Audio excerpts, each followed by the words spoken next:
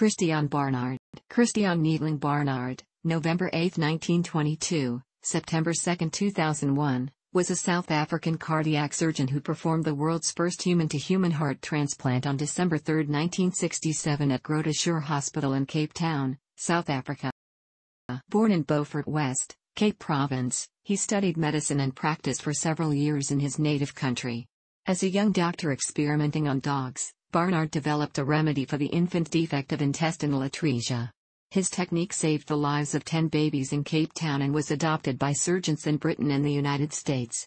In 1955, he traveled to the United States and was initially assigned further gastrointestinal work by Owen Harding Wangensteen. He was introduced to the heart-lung machine, and Barnard was allowed to transfer to the service run by open heart surgery pioneer Walt Lillehei. Upon returning to South Africa in 1958, Barnard was appointed head of the Department of Experimental Surgery at the Groote Schuur Hospital, Cape Town.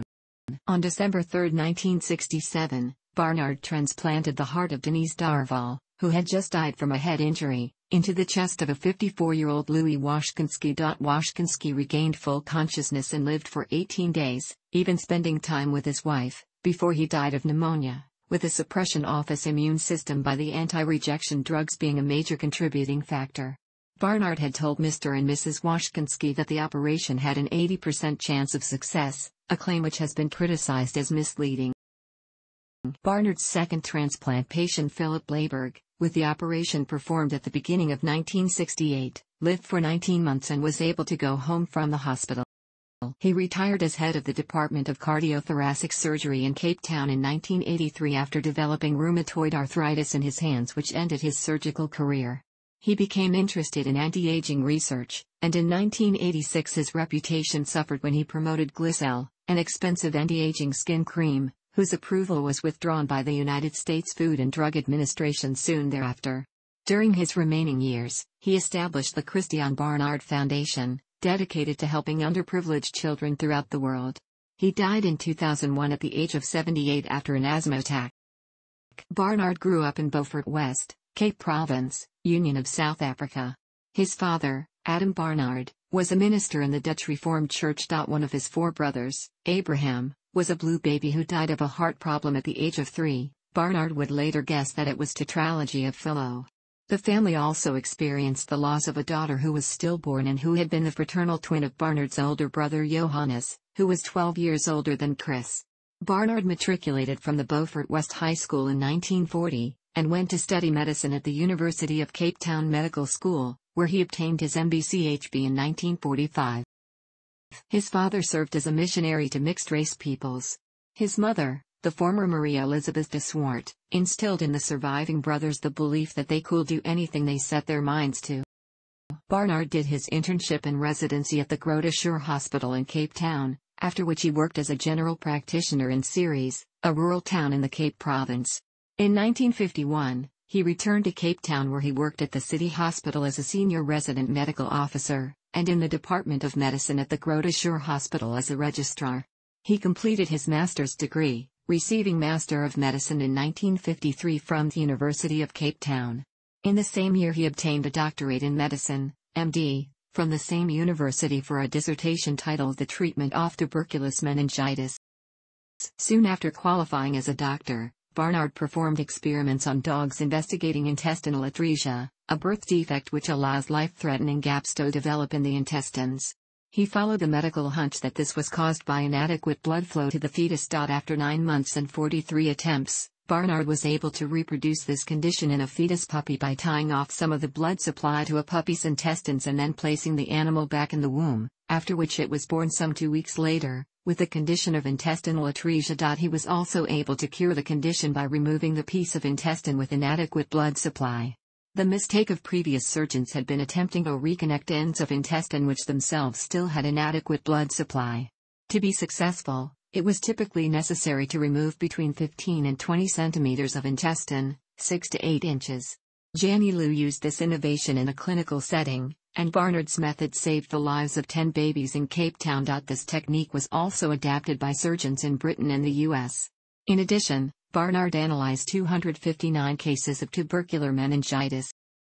Owen Wangensteen in Minnesota had been impressed by the work of Alan Tall, a young South African doctor working in Minnesota. He asked Groote Schuur head of medicine John Brock if he might recommend any similarly talented South Africans, and Brock recommended Barnard. In December 1955, Barnard traveled to the University of Minnesota, Minneapolis, United States, to begin a 2-year scholarship under Chief of Surgery Wangensteen, who assigned Barnard more work on the intestines, which Barnard accepted even though he wanted to move on to something new. Simply by luck, whenever Barnard needed a break from this work, he could wander across the hall and talk with Vince Gott, who ran the lab for open heart surgery pioneer Walt Lillehei.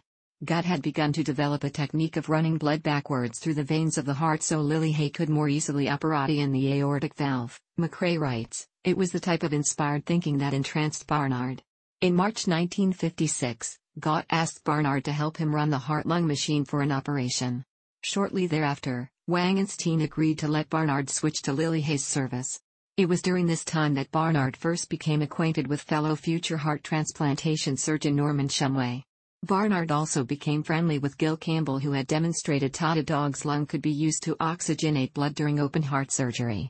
The year before Barnard arrived, Lillehei and Campbell had used this procedure for 20 minutes during surgery on a 13-year-old boy with ventricular septal defect, and the boy had made a full recovery. Barnard and Campbell met regularly for early breakfast. In 1958, Barnard received a Master of Science in Surgery for a thesis titled The Aortic Valve, Problems in the Fabrication and Testing of a Prosthetic Valve. The same year he was awarded a PhD for his dissertation titled The Etiology of Congenital Intestinal Atresia. Barnard described the 2 years he spent in the United States as the most fascinating time in my life. Upon returning to South Africa in 1958, Barnard was appointed head of the Department of Experimental Surgery at Groote Schuur Hospital, as well as holding a joint post at the University of Cape Town. He was promoted to full-time lecturer and director of surgical research at the University of Cape Town. In 1960, he flew to Moscow in order to meet Vladimir Demikov, a top expert on organ transplants. Later he credited Demikov's accomplishment, saying that if there is a father of heart and lung transplantation, then Demikov certainly deserves this title. In 1961 he was appointed head of the Division of Cardiothoracic Surgery at the teaching hospitals of the University of Cape Town. He rose to the position of associate professor in the Department of Surgery at the University of Cape Town in 1962. Barnard's younger brother Marius, who also studied medicine, eventually became Barnard's right-hand man at the Department of Cardiac Surgery. Over time, Barnard became known as a brilliant surgeon with many contributions to the treatment of cardiac diseases, such as the tetralogy of Fallot-Epstein's anomaly. He was promoted to Professor of Surgical Science in the Department of Surgery at the University of Cape Town in 1972. In 1981, Barnard became a founding member of the World Cultural Council. Among the many awards he received over the years, he was named Professor Emeritus in 1984. Following the first successful kidney transplant in 1953, in the United States, Barnard performed the second kidney transplant in South Africa in October 1967. The first being done in Johannesburg the previous year. On January 23, 1964, James Hardy at the University of Mississippi Medical Center in Jackson, Mississippi, performed the world's first heart transplant and world's first cardiac xenotransplant by transplanting the heart of a chimpanzee into a desperately ill and dying man. This heart did beat in the patient's chest for approximately 60 to 90 minutes. The patient, Boyd Rush, died without ever regaining consciousness. Barnard had experimentally transplanted 48 hearts into dogs, which was about a fifth the number that Adrian Kantrowitz had performed at Maimonides Medical Center in New York and about a sixth the number Norman Shumway had performed at Stanford University in California. Barnard had no dogs which had survived longer than 10 days, unlike Kantrowitz and Shumway, who had had dogs survive for more than a year. With the availability of new breakthroughs introduced by several pioneers, also including Richard Lower at the Medical College of Virginia, several surgical teams were in a position to prepare for a human heart transplant. Barnard had a patient willing to undergo the procedure, but as with other surgeons, he needed a suitable donor. During the apartheid era in South Africa, non-white persons and citizens were not given equal opportunities in the medical professions. At Groote Schuur Hospital, Hamilton Naki was an informally taught surgeon. He started out as a gardener and cleaner. One day he was asked to help out with an experiment on a giraffe. From this modest beginning, Naki became principal lab technician and taught hundreds of surgeons, and assisted with Barnard's organ transplant program. Barnard said, "Hamilton Naki had better technical skills than I did. He was a better craftsman than me, especially when it came to stitching, and had very good hands in the theater." A popular myth, propagated principally by a widely discredited documentary film called Hidden Heart and an erroneous newspaper article, maintains incorrectly that Naki was present during the Washkansky transplant.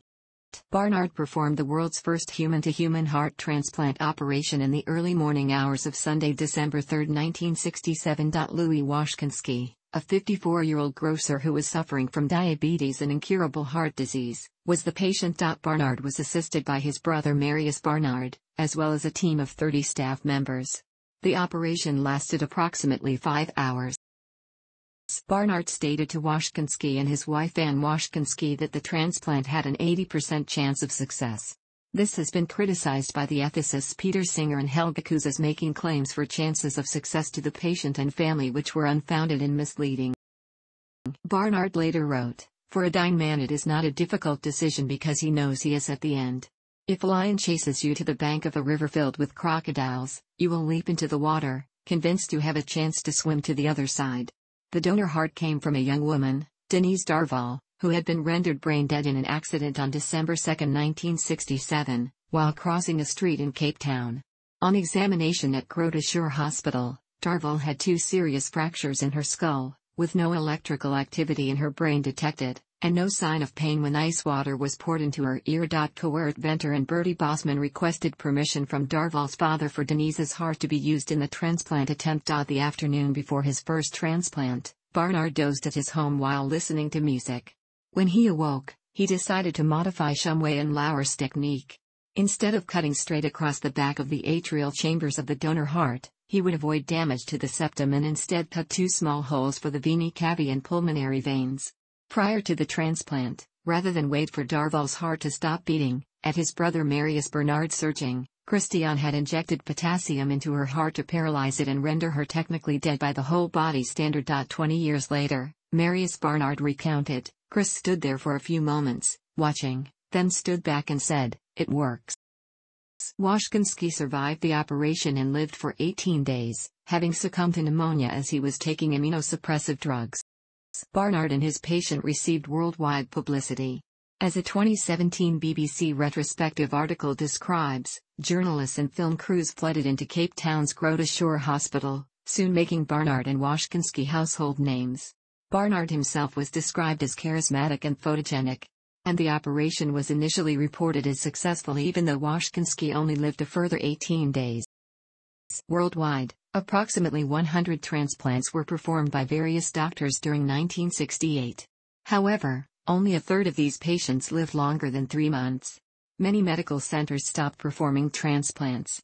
In fact, a U.S. National Institutes of Health publication states, within several years, only Shumway's team at Stanford was attempting transplants. Barnard's second transplant operation was conducted on January 2, 1968, and the patient, Philip Blayberg, survived for 19 months. Dirk van Zyl, who received a new heart in 1971, was the longest-lived recipient, surviving over 23 years. Between December 1967 and November 1974 at Groote Schuur Hospital in Cape Town, South Africa, 10 heart transplants were performed, as well as the heart and lung transplant in 1971. Of these 10 patients, 4 lived longer than 18 months, with 2 of these 4 becoming long-term survivors. One patient lived for over 13 years and another for over 24 years. Full recovery of donor heart function often takes place over hours or days, during which time considerable damage can occur. Other deaths to patients can occur from pre-existing conditions. For example, in pulmonary hypertension, the patient's right ventricle has often adapted to higher pressure over time and, although diseased and hypertrophied, is often capable of maintaining circulation to the lungs. Barnard designed the idea of the heterotopic, or piggyback transplant, in which the patient's diseased heart is left in place while the donor heart is added, essentially forming a double heart. Barnard performed the first such heterotopic heart transplant in 1974. From November 1974 through December 1983, 49 consecutive heterotopic heart transplants on 43 patients were performed at Groote Schuur. The survival rate for patients at 1 year was over 60%, as compared to less than 40% with standard transplants, and the survival rate at 5 years was over 36% as compared to less than 20% with standard transplants. Many surgeons gave up cardiac transplantation due to poor results, often due to rejection of the transplanted heart by the patient's immune system. Barnard persisted until the advent of cyclosporine, an effective immunosuppressive drug, which helped revive the operation throughout the world. He also attempted xenotransplantation in a human patient, while attempting to save the life of a girl who was unable to leave artificial life support after her second aortic valve replacement. Barnard was an outspoken opponent of South Africa's laws of apartheid, and was not afraid to criticize his nation's government, although he had to temper his remarks to some extent to travel abroad. Rather than leaving his homeland, he used his fame to campaign for a change in the law. Christiaan's brother, Marius Barnard, went into politics, and was elected to the legislature from Progressive Federal Party. Barnard later stated that the reason he never won the Nobel Prize in Physiology or Medicine was probably because he was a white South African. Shortly before his visit to Kenya in 1978, the following was written about his views regarding race relations in South Africa. While he believes in the participation of Africans in the political process of South Africa, he is opposed to a one-man one-vote system in South Africa. In answering a hypothetical question on how he would solve the race problem were he a benevolent dictator in South Africa, Barnard stated the following in a long interview at the Weekly Review. The interview ended with the following summary from he himself: "I often say that, like King Lear, South Africa is a country more sinned against than sinning." Barnard's first marriage was to Aletta Gertrude Lew, a nurse, whom he married in 1948 while practicing medicine in Ceres. The couple had 2 children, Deirdre, born 1950, and Andre, 1951 to 1984. International fame took a toll on his personal life, and in 1969, Barnard and his wife divorced. In 1970, he married heiress Barbara Zollner when she was 19, the same age as his son, and they had 2 children, an NBSP, Frederick born 1972, and Christiaan Jr., born 1974. He divorced Zollner in 1982. Barnard married for a third time in 1988 to Karen Setskoorn, a young model. They also had 2 children, Armin, born 1989, and Lara, born 1997. But this last marriage also ended in divorce in 2000. Barnard described in his autobiography The Second Life a one-night extramarital affair with Italian film star Gina Lollobrigida that occurred in January 1968. During that visit to Rome he received an audience from Pope Paul VI. In October 2016, U.S. Congresswoman Ann McClain Custer, DNH, stated that Barnard sexually assaulted her when she was 23 years old. According to Custer, he attempted to grope her under her skirt, while seated at a business luncheon with Representative Pete McCloskey, RCA, whom she worked for at the time. Barnard retired as head of the Department of Cardiothoracic Surgery in Cape Town in 1983 after developing rheumatoid arthritis in his hands, which ended his surgical career. He had struggled with arthritis since 1956, when it was diagnosed during his postgraduate work in the United States. After retirement, he spent 2 years as the scientist in residence at the Oklahoma Transplantation Institute in the United States and as an acting consultant for various institutions. He had by this time become very interested in anti-aging research, and his reputation suffered in 1986 when he promoted Glycel, an expensive anti-aging skin cream, whose approval was withdrawn by the United States Food and Drug Administration soon thereafter. He also spent time as a research advisor to Clinique La Prairie, in Switzerland, where the controversial rejuvenation therapy was practiced. Barnard divided the remainder of his years between Austria, where he established the Christiaan Barnard Foundation, dedicated to helping underprivileged children throughout the world, and his game farm in Beaufort West, South Africa. Christiaan Barnard died on September 2, 2001, while on holiday in Paphos, Cyprus. Early reports stated that he had died of a heart attack, but an autopsy showed his death was caused by a severe asthma attack. Christiaan Barnard wrote 2 autobiographies.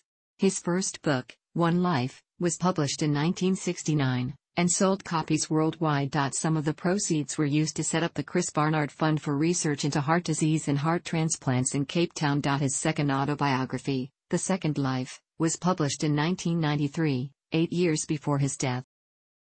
Apart from his autobiographies, Dr. Barnard also wrote several other books including. Thanks for watching. Don't forget like the video and don't forget to subscribe.